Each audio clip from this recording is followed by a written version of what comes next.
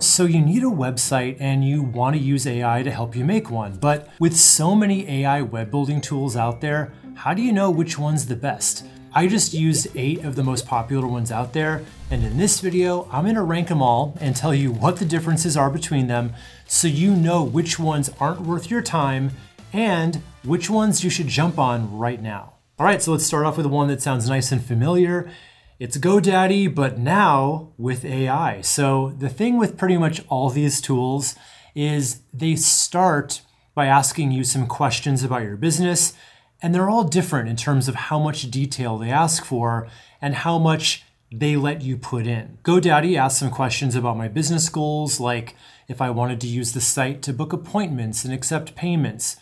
It seemed like they were trying to tailor the experience, which is good. Then they asked an open-ended question of just, tell me about your business. They give you 500 characters to do that, so I would recommend giving as much detail in any of these as you possibly can. What you offer, what makes you better or more unique than your competition, maybe the benefits that your customers get when they work with you, that kind of stuff. So when it came to choosing sections for the site, GoDaddy gives you options, but it really assumes you already know what you need, and that might be tricky for someone new to building websites. And the customization process was where things got pretty frustrating. So it wasn't very intuitive at all. Trying to replace placeholder images or add new sections was way more complicated than it needed to be. And the options in the categories weren't clear, which made the whole process really hard. And they do offer some AI assistance for generating content, but it's pretty basic. You can get suggestions for entire sections, but you can't really refine or customize the output. And as a result, the AI-generated content seems to be pretty generic here. So in the end, the website that I got was functional, but not particularly impressive. It met the basic needs, but didn't have that polish that you want, considering how important your website is for your business as a lead gen tool. So to sum it up, GoDaddy has some pros. The initial setup is thorough, and you do get some AI-generated content, but the cons are pretty significant here. Customization's hard, and the AI contributions just aren't very deep. So considering all that, I'd have to put GoDaddy Website Builder in the D tier. It gets the job done, but it's not great if you're looking for something that's easy to use and gives you high-quality results. Okay, next up we have Mixo. So it started me out with some basic questions about my business and my goals. One thing that really stood out right away was its integration with Calendly. Now that's pretty cool because it lets you embed appointment scheduling right into your website, and none of the other tools that I'm going to talk about did that. Now it also lets you upload a logo and choose your primary and secondary colors, which is nice, but here's the thing. It doesn't give you any AI-generated color schemes or design guidance. I'd rather it give me like 10 color combo choices, because if you're not a designer, picking the right colors from swatches and just kind of getting them to go well with each other, that's pretty hard to do for a non-designer, and it's where a lot of newbies can really screw up the design. Now the initial layout here looks modern and clean, I'll give it that, but you're pretty much locked into this one specific style. I couldn't find an easy way to change the overall design, which, let's face it, can be a problem if this style doesn't fit your business. They do have some AI-driven content generation, but I found it to be pretty basic. For example, the AI-generated headline was really generic and just didn't capture the specifics of the business at all. And it doesn't really let you even choose images to use. You can just click reselect image and it makes a guess of what should go there, which I don't think is good enough. Let me choose my own images or make one using AI, please. Another issue I ran into here was I couldn't easily reorder sections or add any new ones. That is kind of a deal breaker, if you ask me. You gotta be able to add in sections for the content that you need to properly sell your services. So looking at the big picture here, Mixo has its strong points. The Calendly integration is a nice touch, and the modern aesthetic of the site is nice. The straightforward setup's also a plus.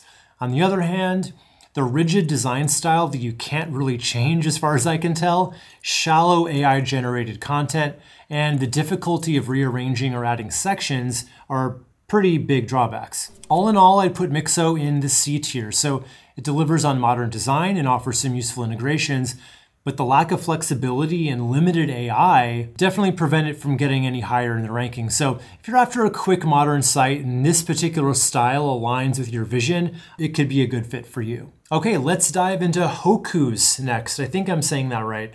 Actually never heard of that one before today. So this one started off good, asking a bunch of detailed questions about my business, services, goals, even my unique selling points, the works. A lot of detailed questions here. But the catch is when it came time to those USPs, I was stuck choosing from their predefined options. I would much rather be able to add in my own if I wanted to, because every business is going to have different USPs. So after answering all their questions, you get to choose from 3 templates, and they were pretty bad. They were definitely giving me homemade blogs straight out of 2006 energy, and even after playing around with color palettes and fonts, it only improved marginally. But the thing is, these tools are meant to be used by non-designers who just need something nice looking without having to override the system. So this was a complete miss. Now, Hocoos does try to incorporate some AI features. They've got this thing where you can choose different tones of voice for your content. Sounds good, right?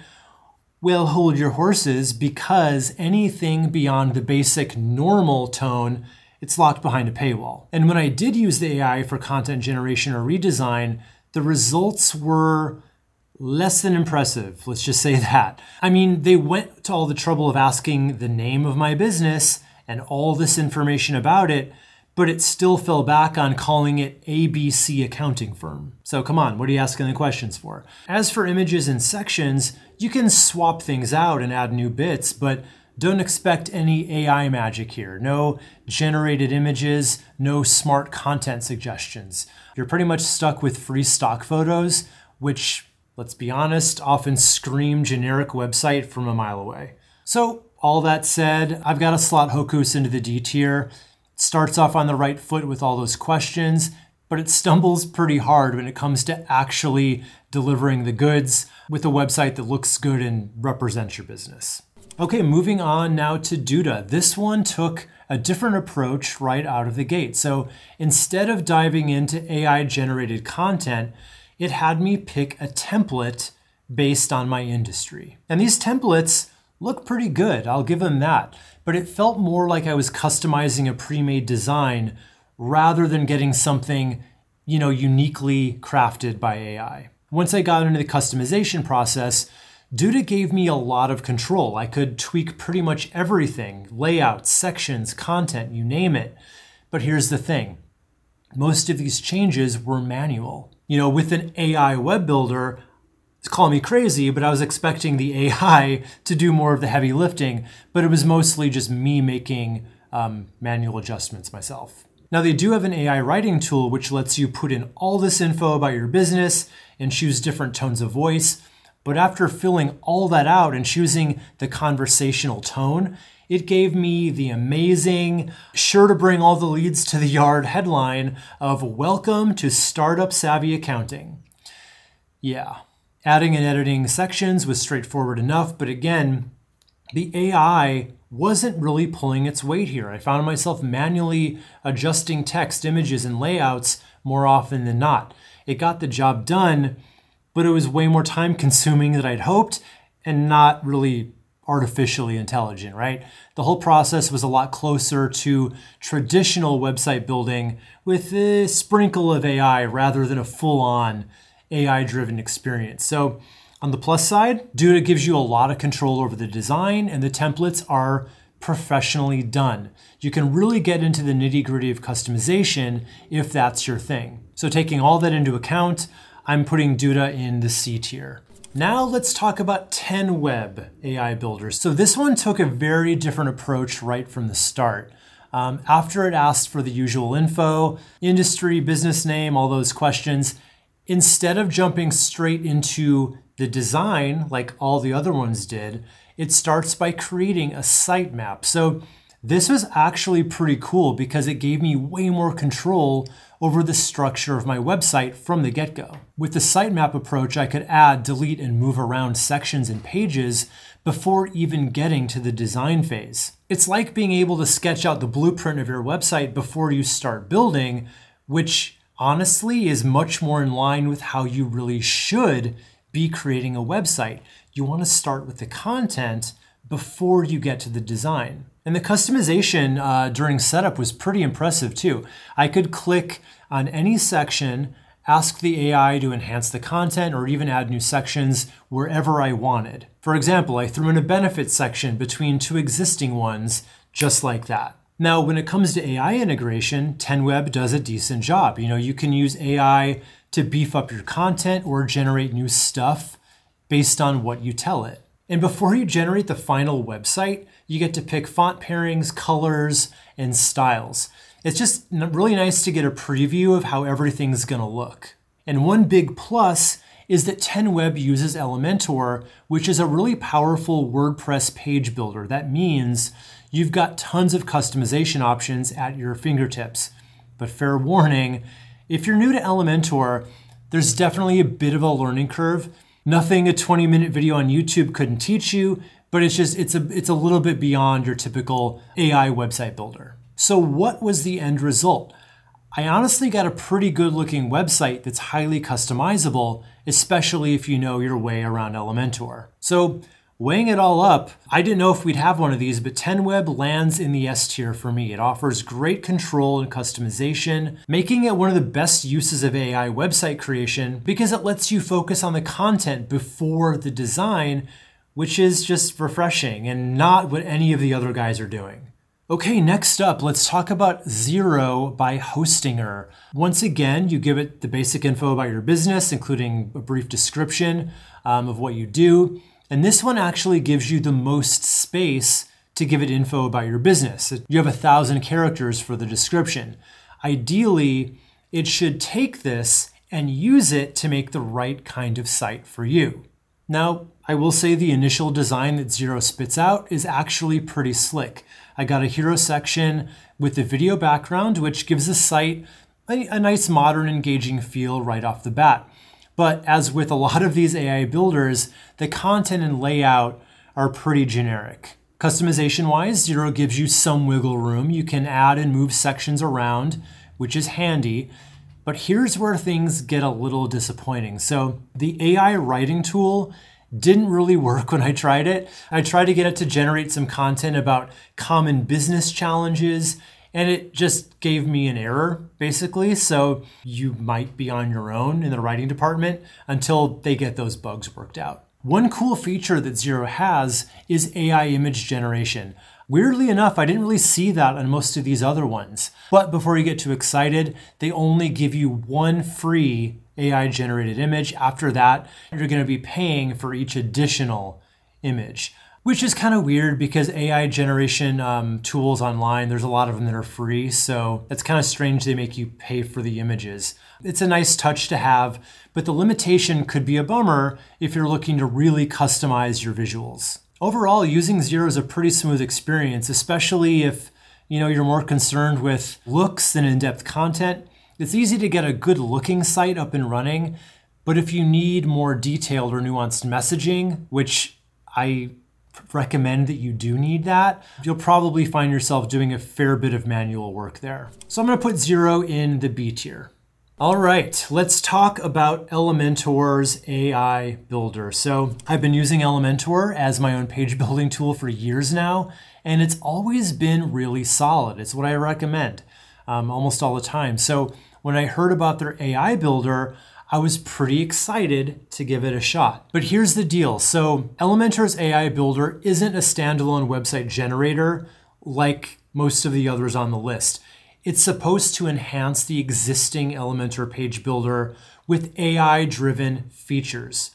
Sounds cool, right? Well, there's a catch because you need both an Elementor Pro subscription and their additional AI subscription, making it definitely the priciest option that we're looking at today. And in theory, this tool should help with generating layouts, selecting styles, and creating text. But in practice, let's just say it didn't quite live up to my expectations. The biggest issue I had was just how buggy the whole thing was. I don't even need to get into specifics there. It just straight up wouldn't connect. I didn't even get to use one thing with AI at all using it. Now, I'm all for being patient with new tech, but this was next level frustrating, especially when you consider how much you're paying for it. So you'd expect a premium experience, but instead it felt like I was beta testing something that just wasn't even ready for release. Long story short, I got in touch with our support team yesterday, and I have yet to have a solution for it. So let's just break it down. On the plus side, well, the concept's interesting, right? And regular Elementor is still great.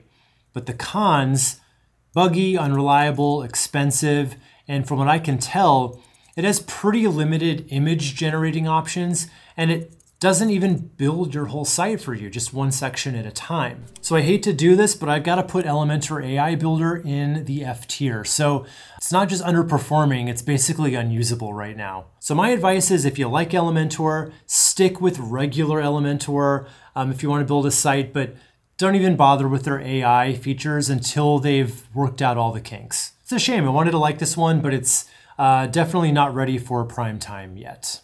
Okay, next on the table is Brizy or Brizy. Not sure how you say it, but this one starts off pretty basic, same questions, except these ones are pretty minimal. And honestly, it felt like they were collecting data for themselves rather than trying to customize my site. Then it gave me this site. Maybe one of the most boring looking ones I got back in this whole experiment. But how was it to use and customize? Not great, honestly. The interface relies really heavily on icons that aren't intuitive at all. It's difficult to figure out how to perform the simplest tasks like changing the background or layout. You kind of have to guess. And customization is possible, but again, it's not straightforward. You really need to know your way around design software to make any meaningful changes here. So not user-friendly, especially if you're a beginner. And the AI features are pretty weak too. There's no AI generated images, which is disappointing. And the AI writing tool isn't very helpful. When I tried to get it to edit a headline, the results were borderline incoherent. After working with Brizy for a bit, I ended up with a website that still looked really outdated and just not appealing at all. So the whole process was more difficult than it needed to be, especially considering how little help I got from the AI. So if I had to sum up the Brizy experience, I'd say it was frustrating. Unless you're already experienced with web design, you're really going to struggle to get the results you want. And if you know web design, use something else, use Elementor. So what's good about Brizy? Well, you can customize things if you can figure it out, and that's about it for the pros. And the cons we've talked about, the templates are outdated, the AI is next to useless, and the interface is not user-friendly at all. So all things considered, Brizy is going into the D tier. So here's the big picture thing to remember here. Your website is actually really important to your business. It can bring in leads on autopilot, and if it's done right, it can persuade them to take that next step with you, filling your client pipeline. So there is a way of using AI to help you, but after using all these tools, I don't think it's in a one-step setup like these are. But you can still get the whole thing done in an afternoon if you follow my step-by-step AI website creation plan in this video. So trust me when I say, this is the best way to use AI to help you get the kind of website that's really going to make a meaningful difference in your business. So click right here and I'll show you exactly what you need to do.